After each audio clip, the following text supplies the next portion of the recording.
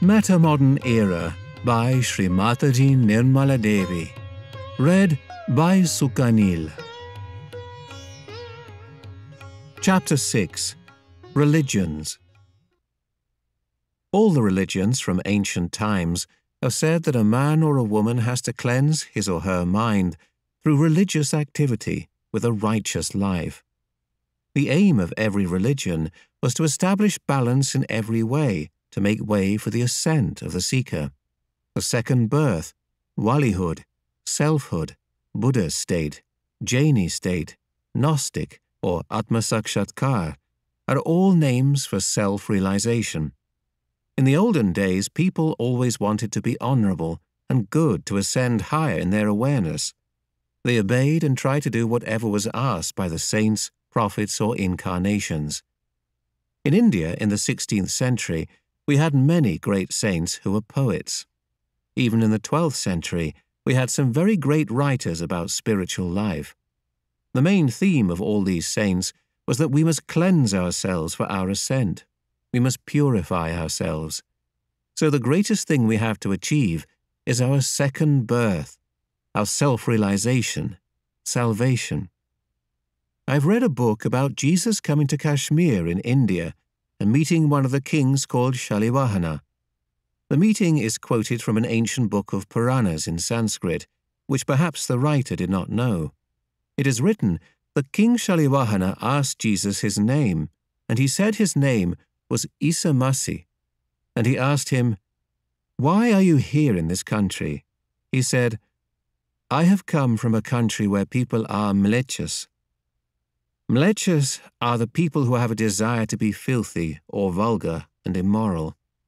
In those days, foreigners were all called mlechas in India because Indians believed that they had no idea of purification or transformation.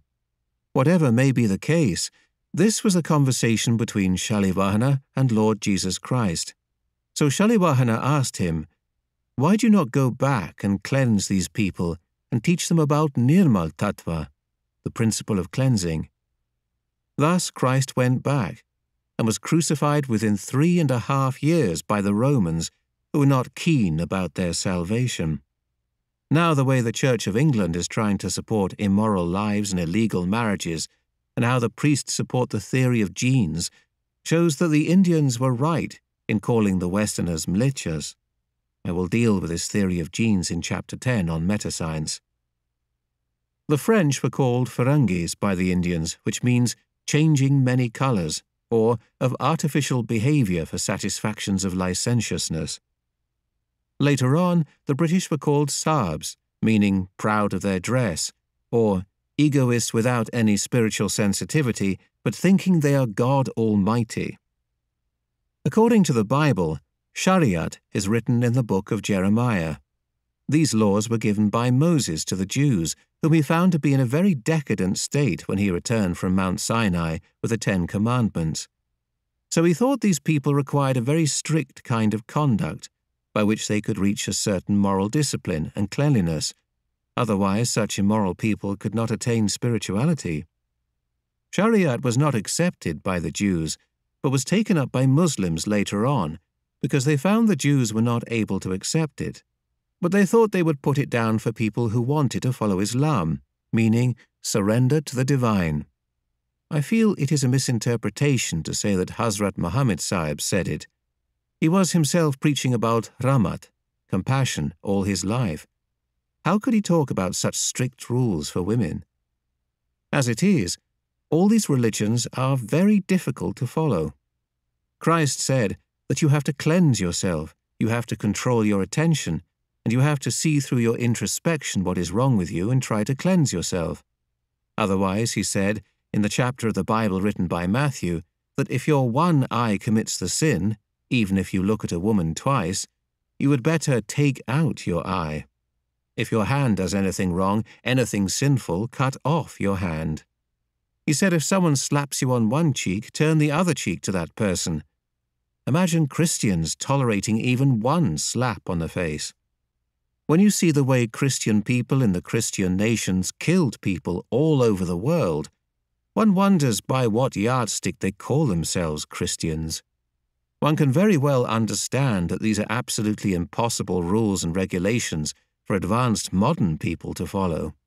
These hard rules may not have been propagated by Christ, but may have been introduced by Paul, who was a squatter in the Bible and who edited it. He was an epileptic. According to the principles of Sahaja, he was possessed and wrote all kinds of lies through Peter, who was the weakest disciple of Christ.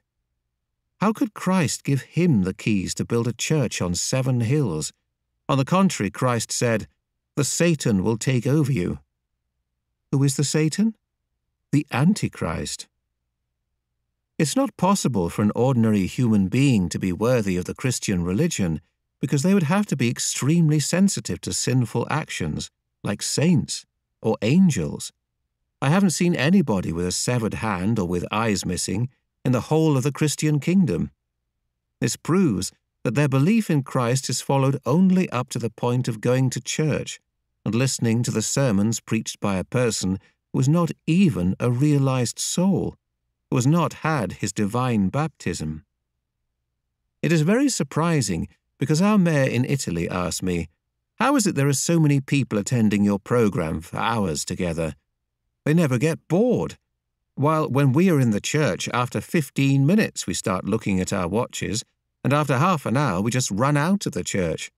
It is just a social event, but it is so very boring that after the lecture we feel like going to the pub, otherwise we start fighting with each other. After the blessing of the Trinity, why should they be so anxious to drink and get lost?" Thus we find that in the Christian countries, people are behaving in an absolutely opposite manner to what Christ had asked them to do. He had gone into a very subtle side of purity when he said, "Thou shalt not have adulterous eyes," while in the 10 Commandments it was only said, "Thou shalt not commit adultery." If you are observant, you will be shocked to see that it is very hard to find any man or woman in the Western countries who does not have adulterous eyes. Of course, it is different if they are blind or too old to flirt with their eyes. They're always moving their eyes from one person to another person with lust or greed. It is impossible to understand how they can move their attention so fast from one person to another unless some screws are loose in their brains, like a doll which has screws controlling the eyeballs. The eyes start moving very fast when they flirt. They might become mad or get obsessed by one thing or another. In fruitless pursuit, how can the human attention be so mobile? After Christ came Muhammad Sahib, who perhaps felt that all these rules and regulations were written down only for men, but what about the women? So he said something should be done about the women. Of course, it was not what Muslims believe, that women should be debased or tortured. He must have said that if the women follow an absolutely moral path, then men will also be automatically moral because the women create the men. He respected holy women. He had great respect for Christ's mother and also for women as a whole. In the Bible, Christ's mother is referred to as an ordinary woman. This may be attributed to Paul, who was a hater of women. The idea of the Madonna came from the pagan religions, which existed before Christ, and not from the Bible, which was edited by Paul. Muhammad Sahib, who was the incarnation of the primordial master Dattatreya, knew who the mother of Christ was. In Sahaja, she is worshipped as Mahalakshmi. He did not want women to be immoral and take to prostitution. In Islam, for a married woman, there are very strict punishments. It is said that in the Quran, Muhammad said, "Any woman who is immoral must be buried in the sand halfway and should be stoned. Sometimes she could be killed." I wonder if he said such a thing, or if it was Muwayya who edited the Quran. But the way they follow it in the Islamic countries is really sinful.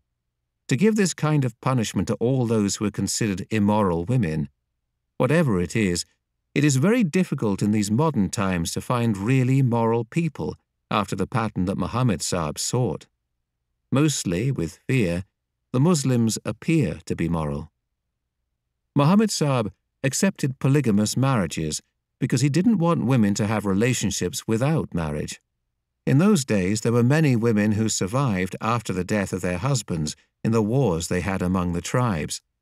There were many young girls who had no chance of marriage, as many young people were killed in the wars they had in the different tribes against Muhammad Sahib.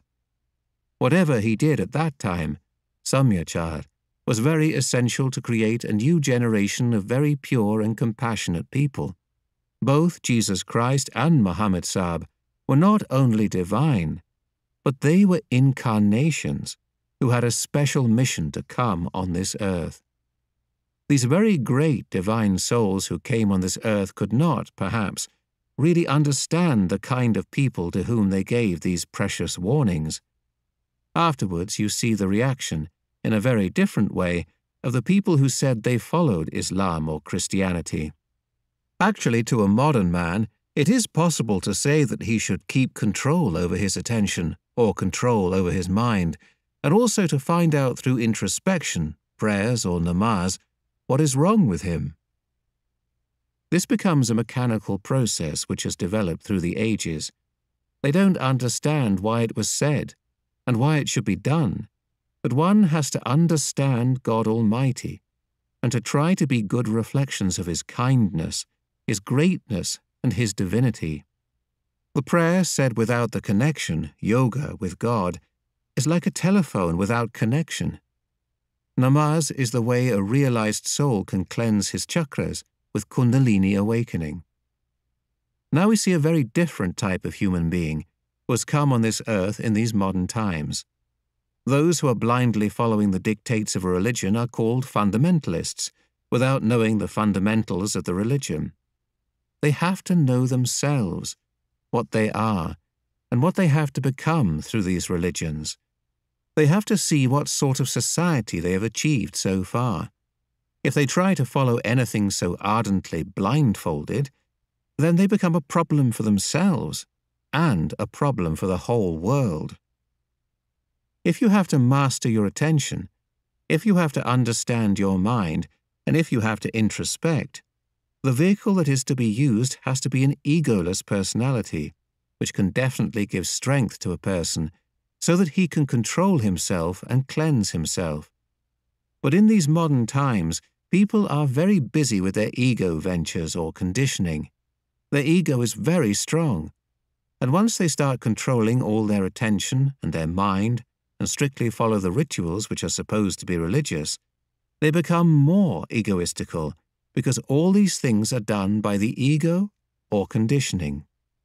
That is why fundamentalists are self-centered and extremely aggressive. Mind, which is an illusion, creates the ego and conditioning which try to control the mind in the reverse direction.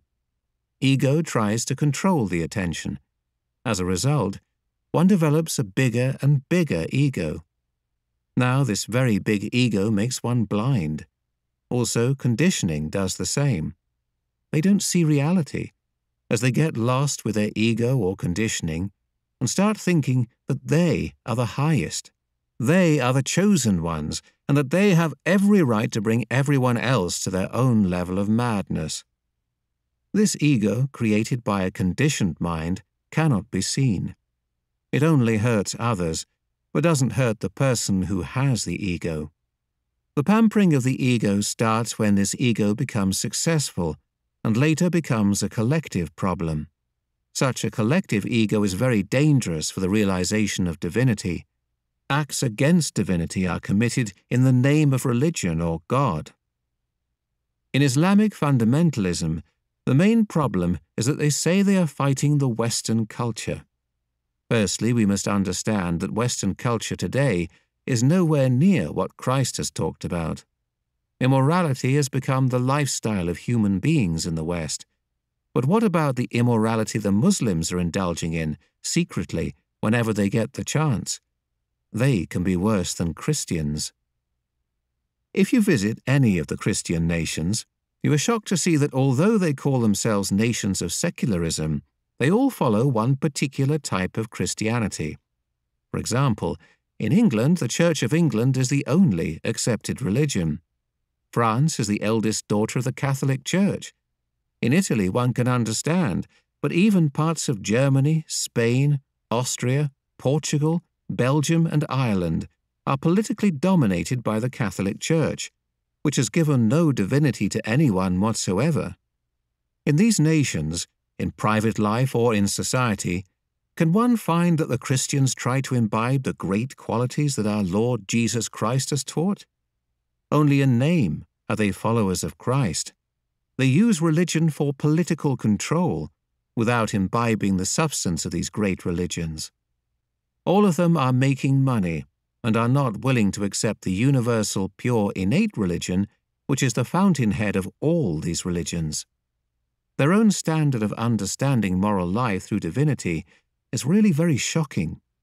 For example, they believe in heavy drinking because they say that in the Christian religion drinking is allowed, as Christ went to a wedding and there he made wine out of water. The word wine is used in the Hebrew language only for grape juice or for grapevines. How did they interpret that he made Benedictine, French wine or Scotch whiskey? It is very simple to understand the logic that you cannot create alcoholic wine in a short time spontaneously. It has to ferment, and then it becomes a very good, expensive alcoholic wine that can cause intoxication. If it is very, very old, smelly and made rotten with age, one can sell it for a very high price. This is not the same wine that was created by Christ at all. He was constantly preaching the importance of a higher awareness. Therefore, why would he endorse something like alcoholic intoxicating wine, which is anti-spiritual in nature and which reduces awareness to nonsense? In Canada, I met a scholar who had a doctorate from some English university. To my surprise, he had written a thesis on how alcohol creates a greater awareness of divinity. Moreover, many people in Europe believe that by taking drugs they can reach a very high awareness to achieve their divine ascent. This is all absurdity to the ultimate extreme, but who can tell them? They can't talk to you after 6 o'clock anyway, especially in France, as they all start drinking quite early. It is impossible to understand why all these people have taken to drinking in the name of religion, and even when they give the communion of God, which they call Holy Communion, it is given with wine and some sort of rotten bread. How can anyone believe that this wine and alcohol, which makes a person so sick and causes so many diseases, and which is so dangerous for children, has something to do with a divine ascent, because it is the blood of Christ our Lord? What an insult to the great life of Jesus, who was a pure incarnation for innocence, logos, or om. Somehow my luck has been to have a residence very near pubs and churches when I was in London. I saw people going to the pubs and coming out, absolutely falling down, and others making a queue to go inside to take the drinks and come back in the same manner as the previous persons who had emptied their purses. Moreover, in the backyard of the big Catholic church, lots of beer barrels come and go, and that is the only activity for the whole week except on Sunday.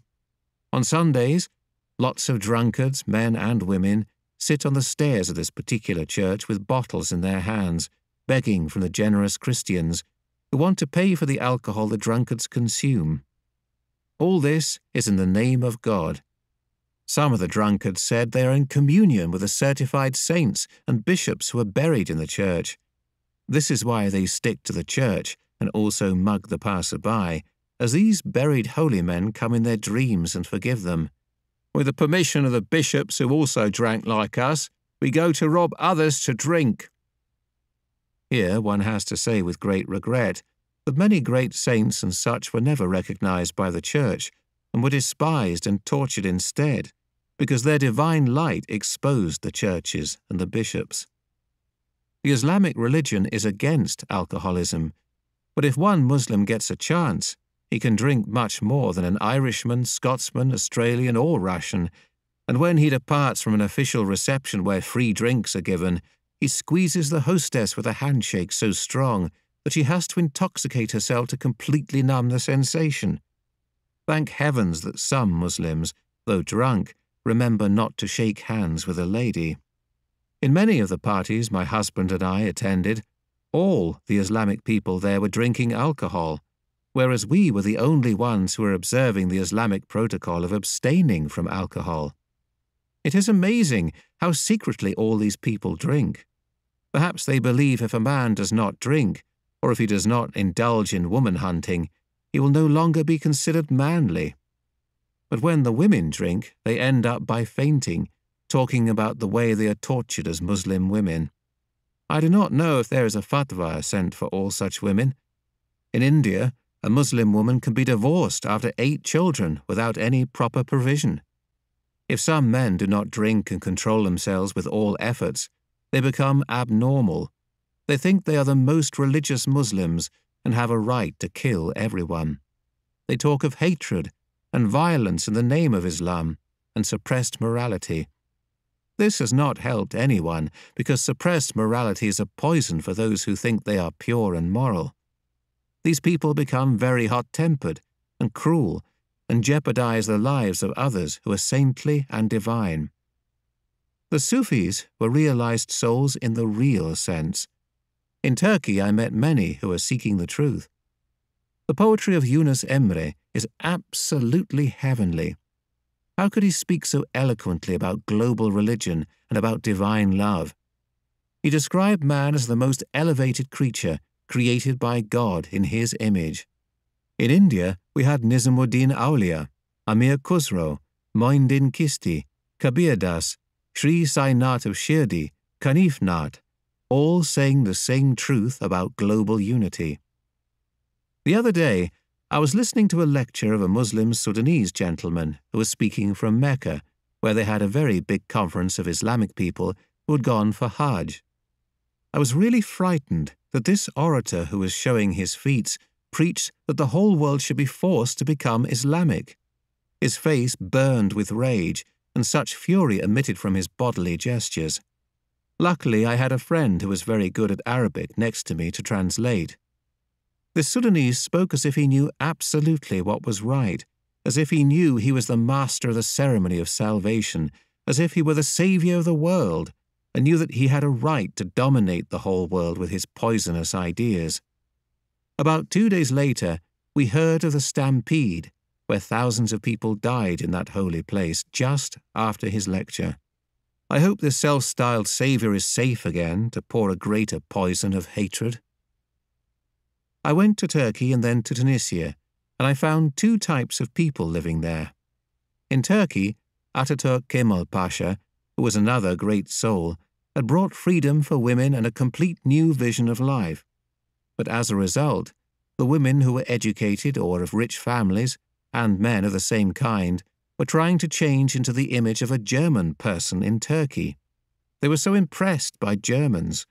The reason they gave was that there are lots of Turkish people in Germany who praise the Germans for their skill in making good machines, and that is how they have imported this kind of new lifestyle. On the contrary, I feel the Turkish are very capable in every way. A long time ago, when invasion and occupation was considered a great achievement, the Turkish ruled half of Europe. In art, they are very deep, and they are masters of ancient Mughal art even today. They are excellent cooks and tailors. They have all the talent. So it is very surprising how German culture, which has no talent for art, not even an appreciation, has impressed them so much. They produce carpets called hereke, which are the last word in art as far as weaving is concerned.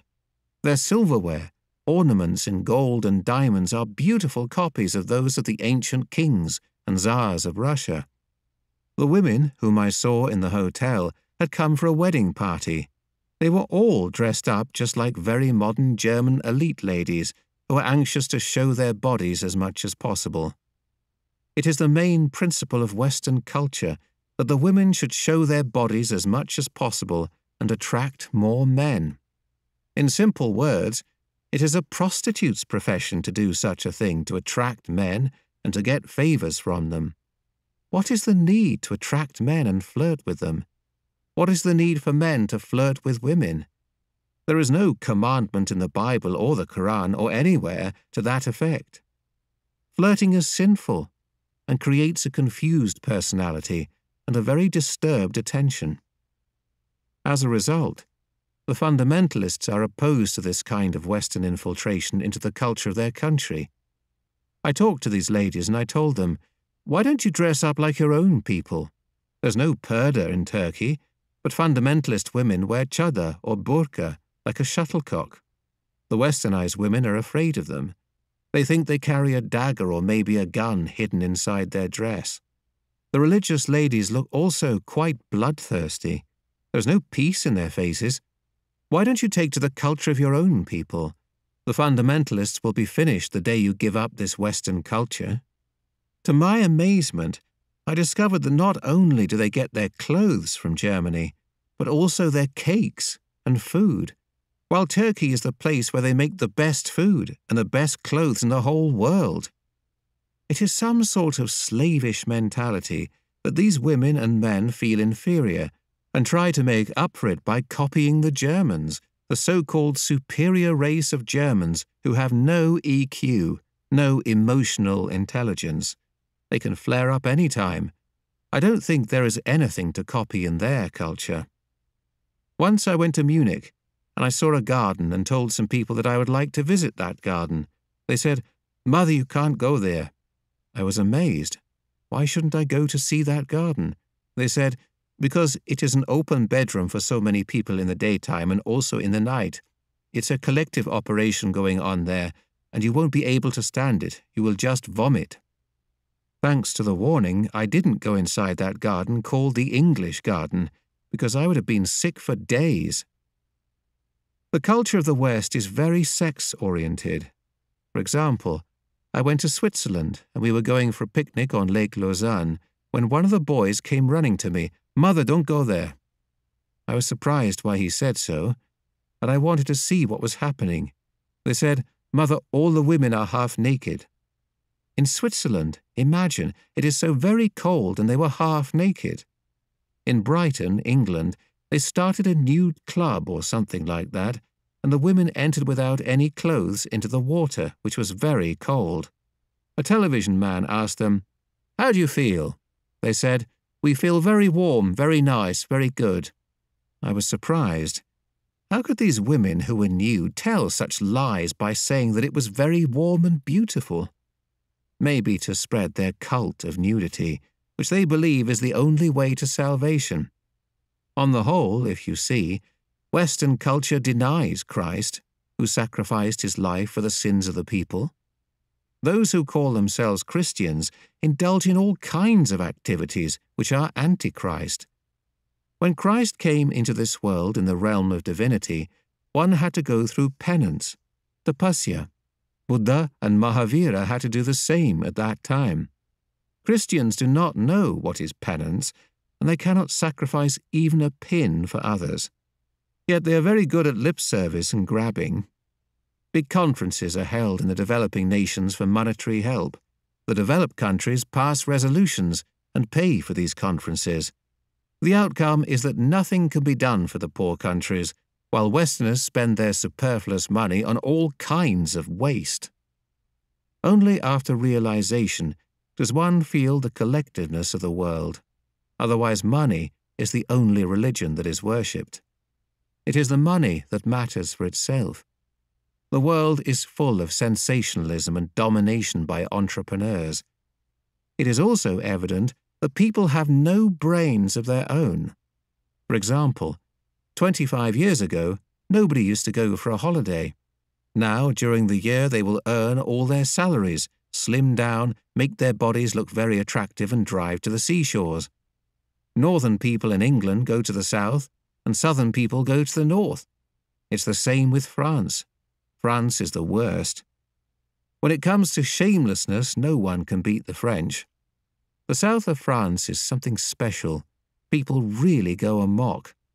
They come with a hired lady friend from some school or college, and under the open sky they insult the ocean, which is unfortunately being polluted by oil spills.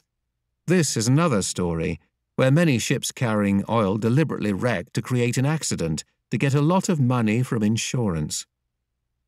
It is a common practice that you cannot travel on Fridays and Sundays anywhere, because there is such a lot of traffic on the way of these mad people running away from home, going to the sea and sitting in the sun, and consequently developing skin cancers. Christians are supposed to attend church, or at least pray at home for the well-being of all human beings, or at least for the well-being of Christians, but they carry bottles of alcohol and sit in the sun the whole day. Nowadays, the Germans run after the sun and travel even to South Africa. I am sure that one day they will come to India to sunbathe, and then develop cancer of the skin, and give a good income from the tourists for Indian doctors who treat them. All this goes on very well in the West, and there is no limit to what extent the hankering for shamelessness, vulgarity, and prostitution works. All people from the developing countries who go abroad first feel amused and then extremely interested by these lifestyle gimmicks of the Western people. Even in India, the curse of modern culture is evident in so many cities, with nudity and immorality which are against divine culture already well planted. The Indians are taking to the bathroom culture of the West, where people only bathe with perfumes. Indians have a great sense of personal cleanliness. If Western people cannot even keep their bodies clean, how can they even think of keeping their minds and their hearts clean? The whole trend is towards getting more dirty, more vulgar, more shameless, and behaving more absurdly towards the divine. As a result, they are suffering from mysterious and incurable diseases. Ego is against Christ.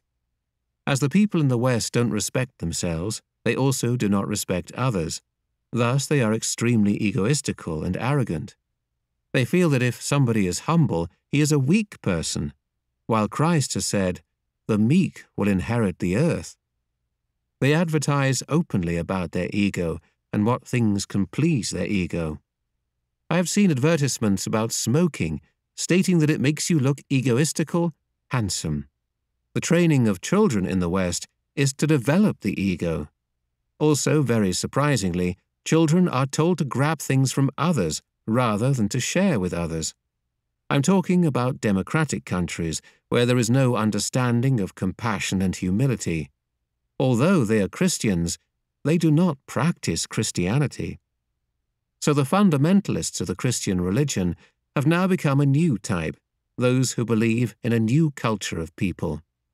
They go to church with their skinheads, and on their return they kill Hindu ladies who wear kumkum, the mark of marriage. They worship Christ and call themselves dot-busters and look like vagabonds. They never wear suits anymore, neither do they have proper dresses. They wear the same clothes for the whole year and hold very high positions in the media or in other organizations. People laugh at a person who is not in this kind of lousy, shabby, repulsive attire. One has to appear rustic and innocent like a primitive villager, while the brain is ultra-modern.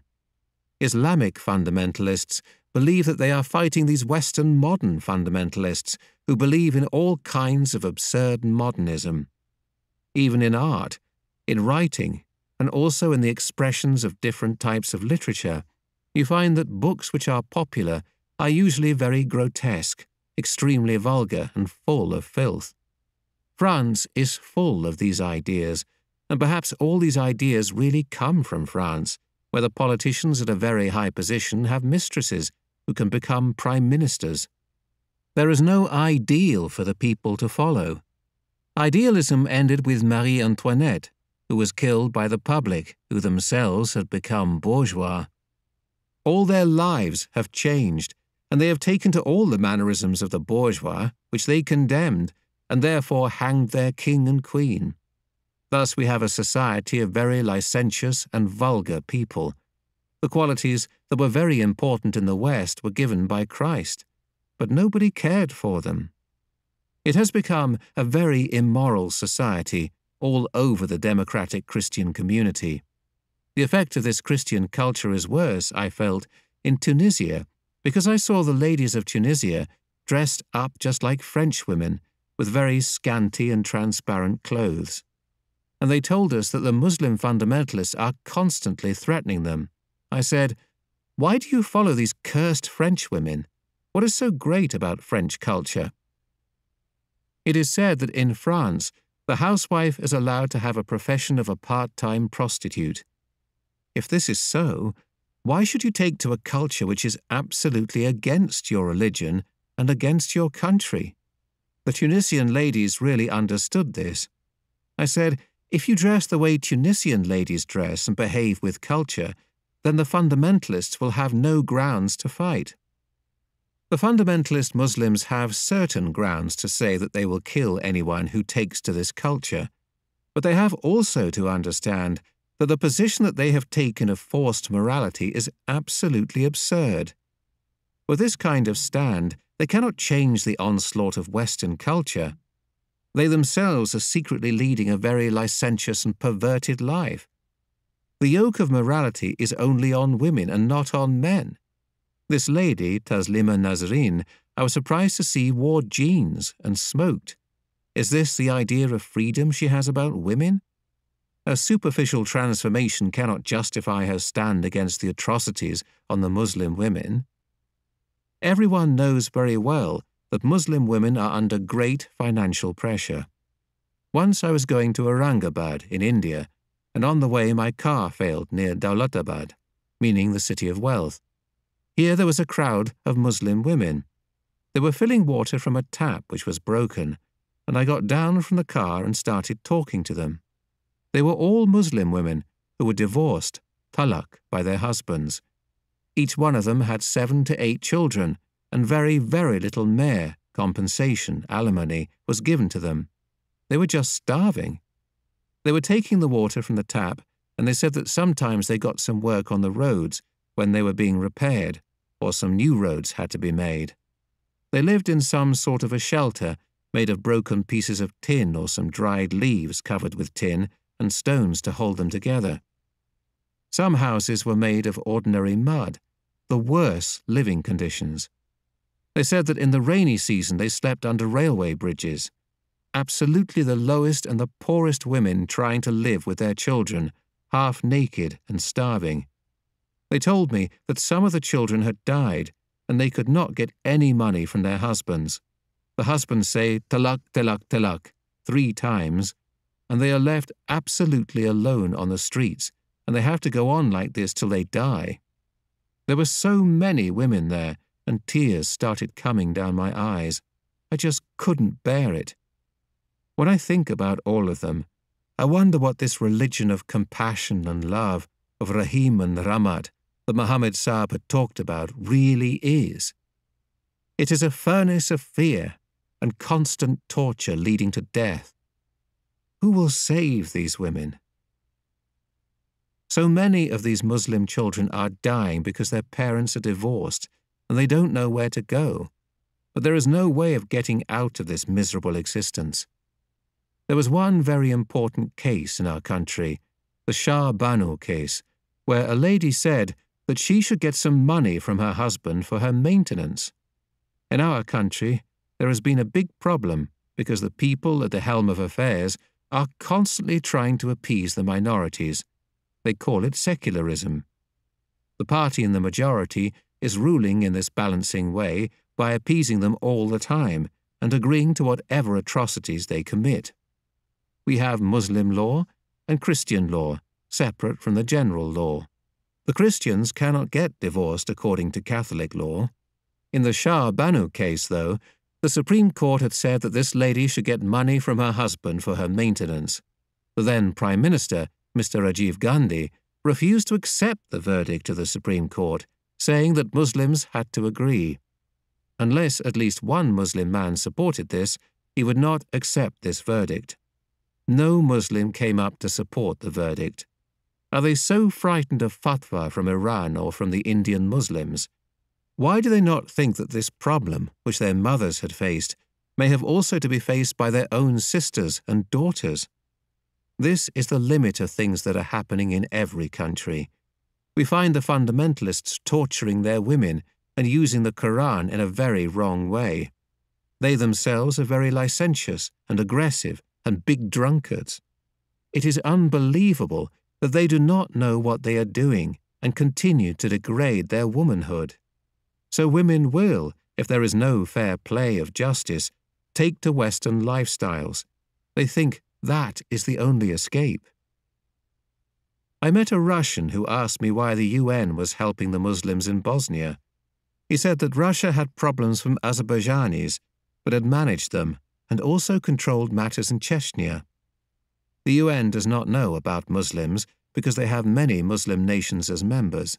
Once they get hold of Serbia, they will convert the country into Islamic fundamentalists, as they believe it is a jihad time. They produce many children to increase the population in a democracy. Now Russia is a democracy, and how can we have a nation based on religions in a democracy? I was shocked at his perception of Muslims. I have such respect for so many Russians. I wish they could accept that this is not jihad time anymore, but Qiyamah time, the resurrection time, the blossom time. Are they going to miss it? Both things are wrong. One has to understand that all these religions were born of the same tree of spirituality, and that people have plucked the flowers and are fighting with these dead flowers. Of course, there are some absurd things which grew with misinterpretation and interference from unholy people, which are common in these religions, which are like orphans in the hands of anti-God people. For example, Jews, Christians, and Muslims believe that when they die, their bodies will come out of their graves, and they will all be resurrected at the time of resurrection, at the time of last judgment, at the time of Qiyamah. It is so illogical to think of what will remain inside those graves after 500 years. Nobody wants to think and understand that it is not the body, but the soul that will come out of these bodies, be born again as human beings, and be saved through Qiyamah, that is, the resurrection. Who will tell them? No one can talk to them. As soon as one wants to talk, they react, and one can be killed. That is the only thing they know, how to kill to stop all the real knowledge.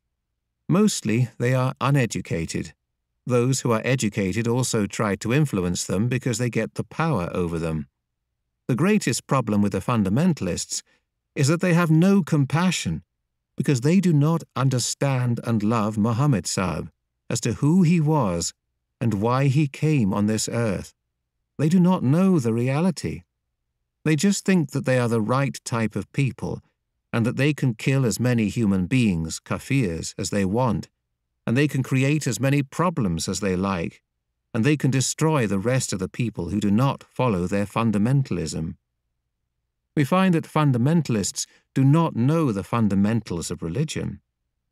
On the other hand, the people who think they are very modern also don't know where this modern mind is going to take them.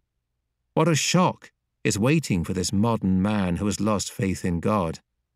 Both ways they try to do things which are in no way helpful for global peace or for the ascent of human beings, by which they will have their own peace within their heart. Actually, Hazrat Muhammad never made Islam an exclusive religion in the Quran. He very respectfully talked about Moses, Abraham, Christ and his mother, one after another. Even so, Muslims believe they are exclusive. Jews and Christians also believe theirs are exclusive religions. There is another problem. They believe that Muhammad was the exclusive messenger of God, and Christians believe that Christ is the last word, while Jews believe that their Savior has yet to come. If these incarnations were the last ones, why did Muhammad say, "I will send you the 12th Mahdi"? Also, why did Christ say that he would send the Holy Ghost? We cannot say how long the Jews are going to wait for their Savior to come. They are praying and crying before the Wailing Wall, wearing the Torah in small amulets, but actually the most important thing for them is to collect the money that they have lent and buy diamonds at any cost. Muslims who are not educated enough to understand the Quran in its original form believe that they are the soldiers of jihad, which is led by some very clever, ego-oriented, educated people. They have not even read the Quran, which was edited 40 years after the death of Muhammad Sahib. The editor himself was the most cruel man who killed Hazrat Ali, his 2 sons, and 2 other caliphs. it is said that the mother of this fifth Khalifa ate the raw liver of the fourth Khalifa. In this jihad, how many Muslims are going to die? On one side, they produce more children to create a Muslim majority, and on the other side, they are getting killed in thousands. The jihad has become imminent, and the Muslims are a real threat to the peace and progress of every country in which they live. The only way to get over this brutal image is to become a wali, or a real Sufi. This is what Muslims need: the achievement of peaceful coexistence through self-realisation. The same is the case with Jews and Christians. They believe in the same Bible. Muslims believe in the Old Testament as well as the Jews, but they nevertheless kill each other. It is painful and extremely heart-wrenching that when all over the world people have been able to enter into the kingdom of God as promised, all these fundamentalists of different religions are killing each other. May God bless them with sanity and wisdom. They should get their second birth. Know thyself is the beginning of the ascent. Muhammad Sahib has said, if you do not know yourself, you cannot know God. One can understand why Judaism, Christianity, and Islam, all these three religions, became extremely aggressive. In the beginning, when they started, there was a lot of turmoil, disturbances, and aggression to the point of destruction. As a result, to preserve and to protect themselves, they started a religion based on war. They talked of love, but revenge became the hidden main theme of their religions. Moreover, they follow a book, each separately. They are lost in the web of words, Shabdajalam. There was a development in India also on the same lines. When the Hindus were oppressed by the invading Muslims, the need arose for a new force to fight this scourge. As a result, the Sikh religion emerged. Every Hindu family in the Punjab was asked for a son, perhaps its eldest son, to join the Sikh religion and to fight Muslim aggression. The rest of the Hindus remained passive and in their pursuit of their ascent. There are other religions like Buddhism and Jainism. These religions believed in suffering and tolerance. They also believed in compassion.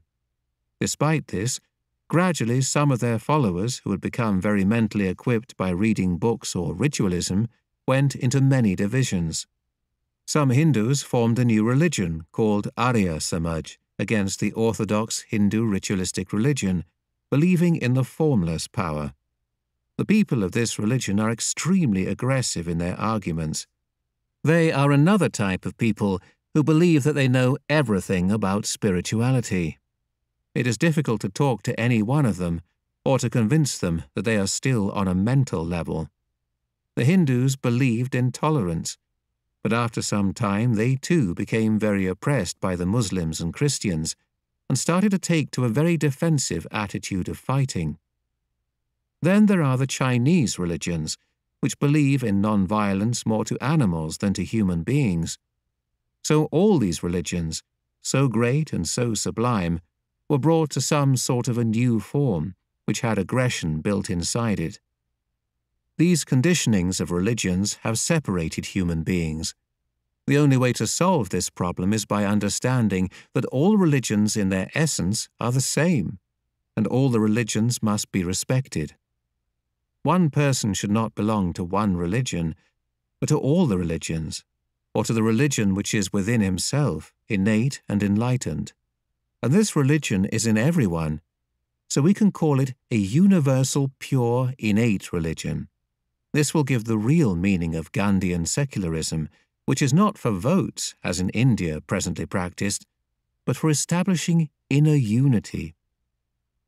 In the Hindu religion, it is believed that every human being has the reflection of God in his heart, which is the spirit, the Atma. If that is the case, how could we divide Hindu society into different castes? In the beginning of civilization in India, for thousands of years people followed caste according to the nature of the person.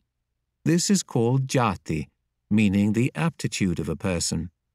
A person who has an aptitude to achieve the divine was called Brahman. These people had to be absolutely pure, totally away from power and money. The second group of people were called kshatriyas, who were power-oriented and were responsible for protecting the people who were innocent, religious, and oppressed. The third caste was called vaishyas and had interest in business and in making money.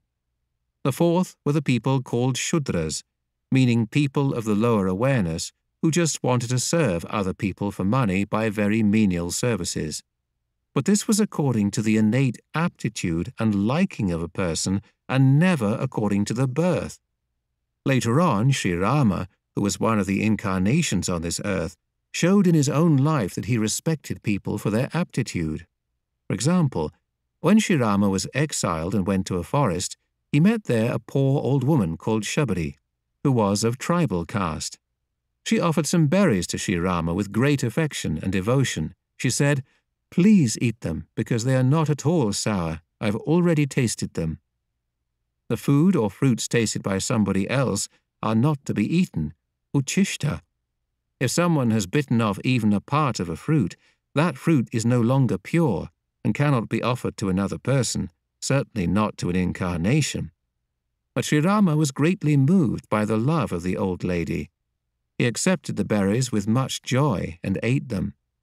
He praised their taste and gave some to his wife, Sita. His brother, Lakshman, felt rather jealous and asked for some berries for himself. There are many incidents where Sri Rama gets very friendly with people who were not of very high castes.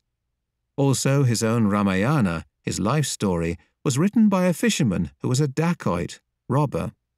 This fisherman was transformed into a saint by another heavenly minstrel called Narada. Of course, an ordinary fisherman who was also a dacoit had such respect for Sri Rama that he wrote his beautiful epic, the Ramayana. Then came Sri Krishna, who was also born in a family not of Brahmins and not of Kshatriyas, but of the milkmen who were not of high caste. Sri Krishna himself, from childhood, performed so many miracles. His life displayed that the birth of a child in a particular family was not the determining factor as far as his jati, or his caste, was concerned. He used to go to Hastinapur, and there, instead of eating food or residing with people of high caste, he would live with the son of a maidservant who was Vidura, a realized soul. Vidura was a low-caste person, but Sri Krishna would always go and visit and stay with him, and have food in his house, and not with the kings of Hastinapur. Later on, the caste system became based on the birth of a person, because selfish people wanted their children to have the privileges of a higher caste without any aptitude. So the caste of a person was determined by the caste of the family in which he was born. Identification of a lower caste or a higher caste by birth was never the initial idea.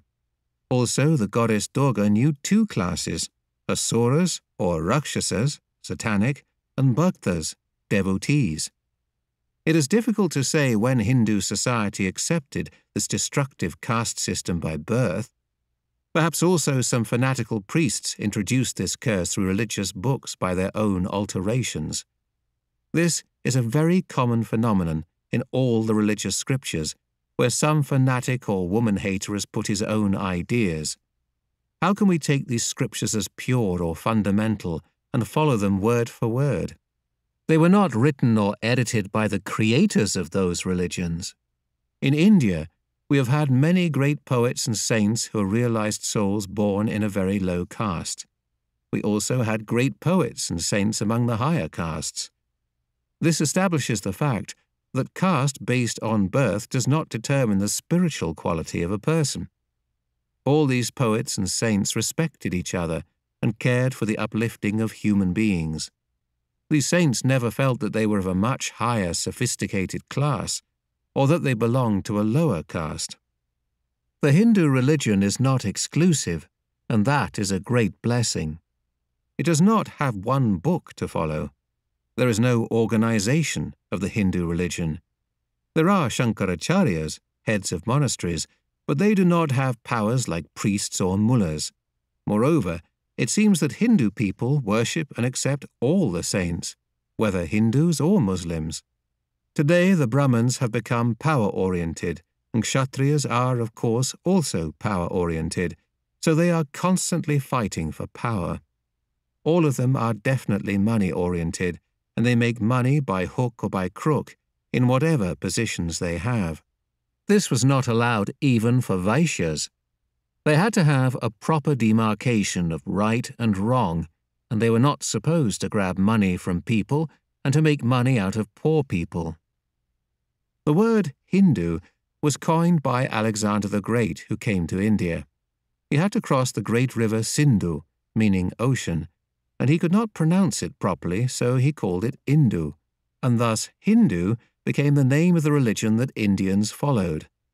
While the English ruled, they called it Hindustan, but after independence, it was called Bharat in Indian languages and India in English. The Portuguese and many African countries like Eritrea call it Hindu. Despite all the regulations of dharma, religion, society became very caste-conscious, and it lost the basic principles of caste. Thus, in India, elections are now held according to caste, and this caste system is very powerful everywhere. Even the people who made the constitution at first tried to exclude the minorities from the majority laws and gave them a special concession for 40 years. But still, this concession persists, and as more people become conscious of these concessions, they try to dominate the higher classes, and thus a funny type of society has come up which acts the other way around. Short-sighted politicians are taking full advantage of the caste system to keep the people fighting for power.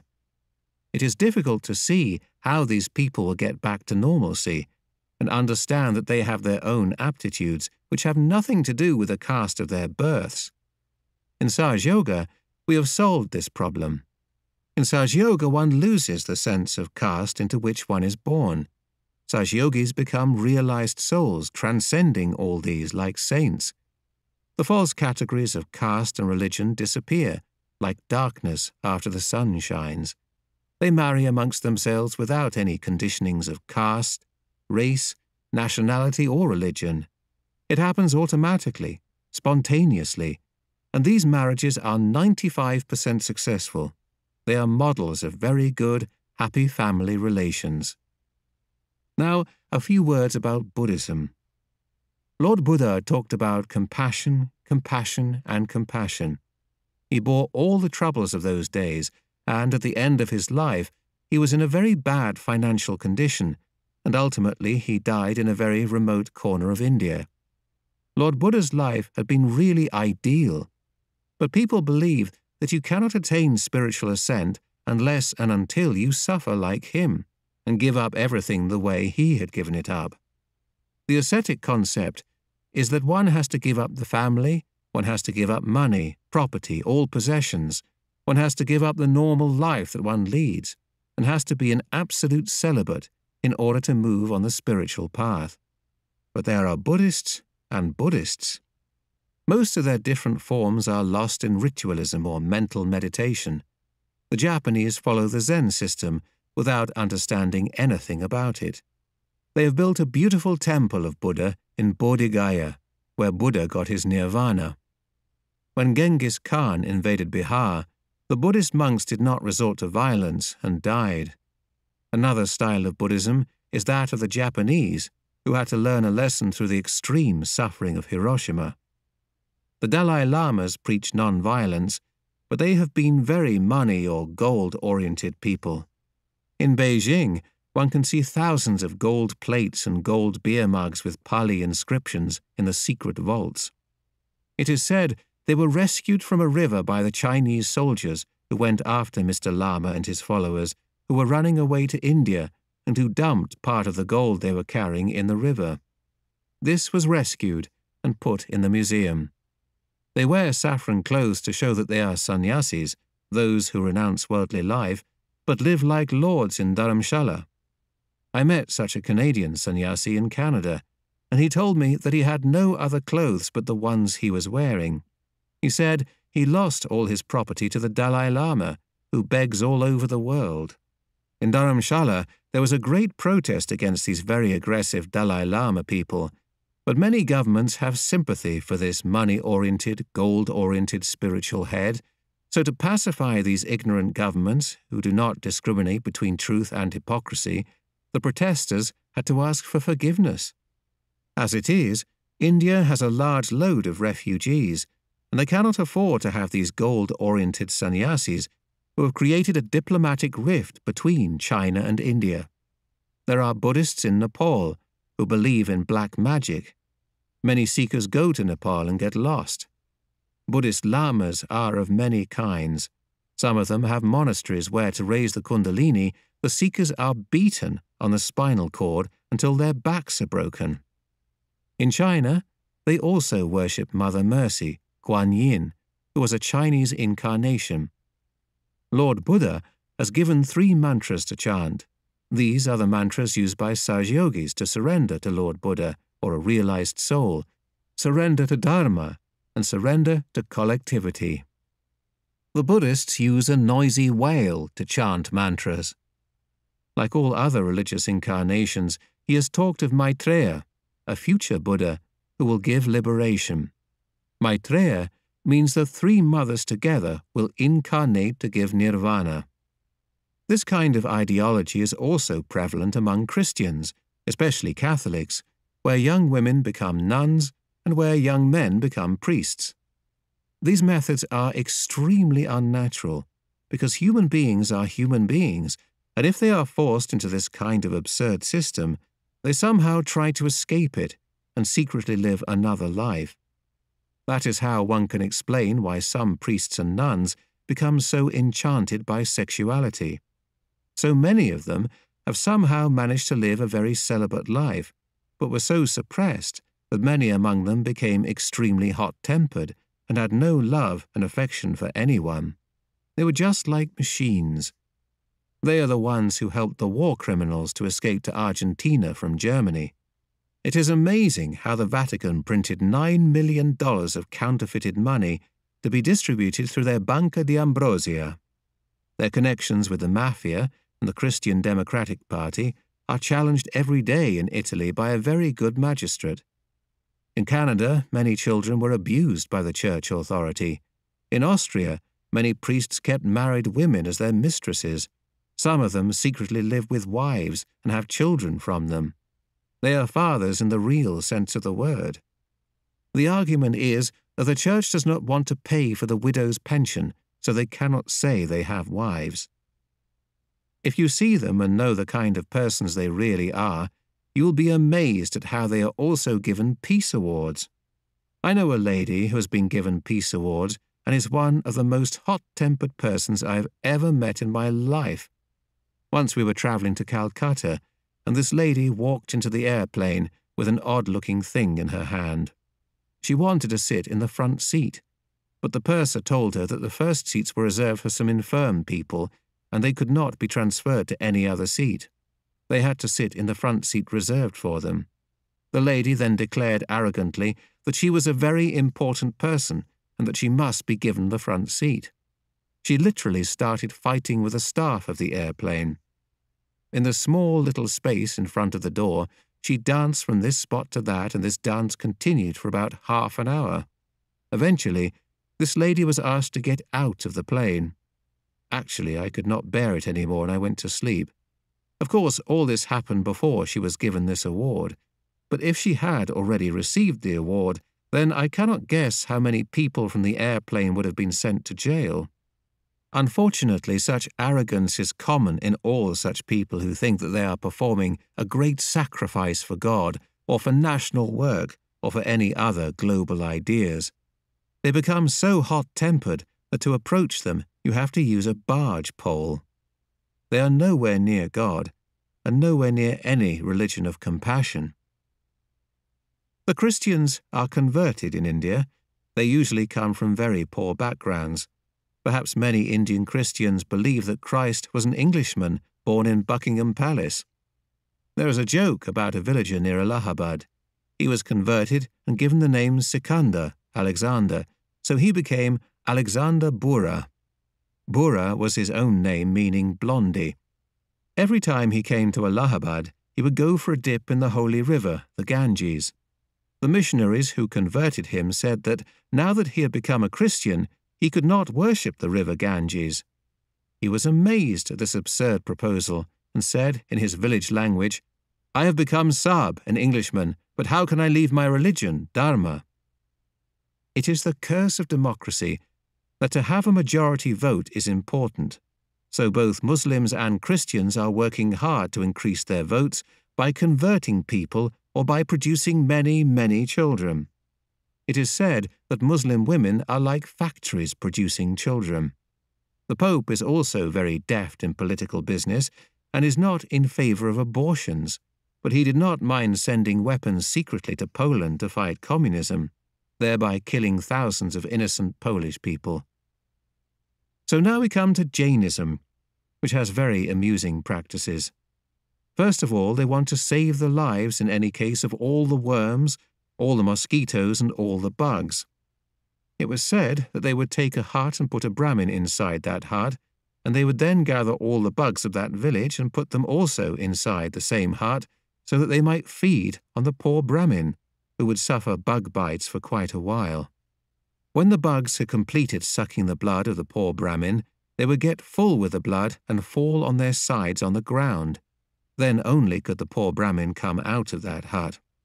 And he was given a lot of money for performing this sacrifice. I used to wonder why they used a Brahmin. Did they want Brahmin's pure blood to give spiritual life to the bugs as well? One notices so many things which are ridiculously absurd. How could they show Lord Mahavira the way they show him, nude all over? Actually, the story was like this. Shri Mahavira was in meditation, and when he came out of that meditation, half of his cloth was wrapped in a thorny bush, kunj, but he still had half his cloth upon his body. Then Sri Krishna wanted to test him. He came as an ordinary beggar and asked him, "Why should you carry this piece of cloth on your body? You are a prince, while I am a poor man. Why don't you give it to me?" Sri Mahavira, in his generosity, gave him the remaining cloth and walked into his palace, which was very close by, covering himself with leaves. It was hardly for a few seconds when he had no clothes on his body, but he covered his private parts with leaves and walked inside his own palace. Now we find statues of nude Mahavira everywhere, with his private parts shown meticulously, as if Mahavira was nothing but his private parts. This really irritates any sensitive person. Why should they insult Lord Mahavira like this?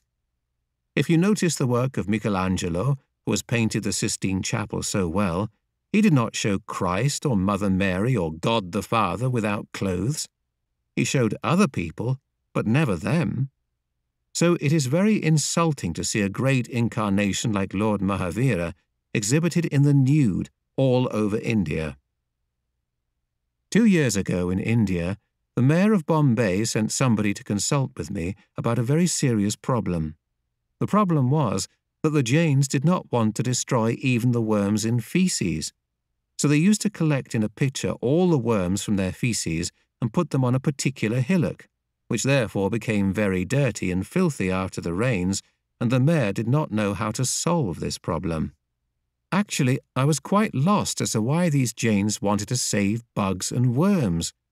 Can we give realization to mosquitoes? Or to chickens? Or goats? Who are they trying to save with their ideology of non-violence? The animals? First of all, you have to be non-violent to human beings, which they are not. Most Jains are very rich people in India, and they are also very immoral. I met a very rich Jain lady who had brought another rich and sick man who was her lover for treatment. Her husband, who was a media tycoon, had a love affair with the wife of the sick man, absolutely mutual understanding of Jainism. Some Jain doctors are very money-oriented and have no ethics.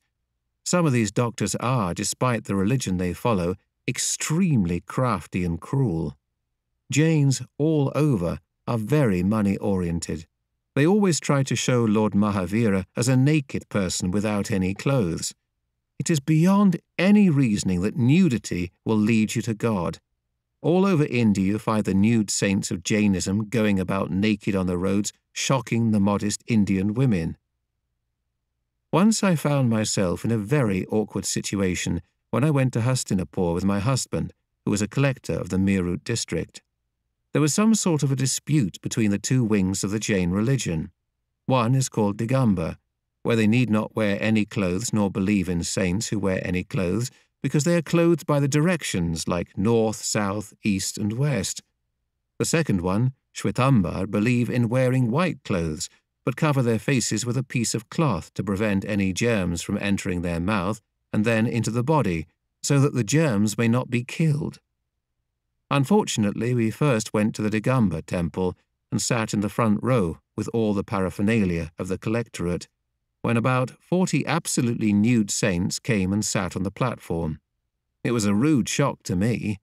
I just put my head down, and my husband went into a rage. These men were plucking their hair from their head and everywhere that was possible.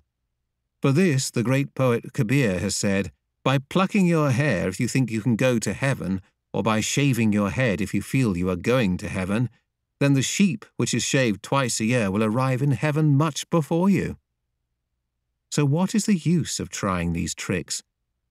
It is very interesting that they believe that if you go on plucking your hair, then you attain the complete form of Jainism.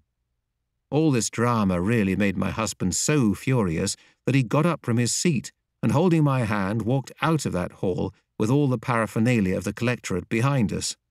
My husband pushed me into the car and then got into the car.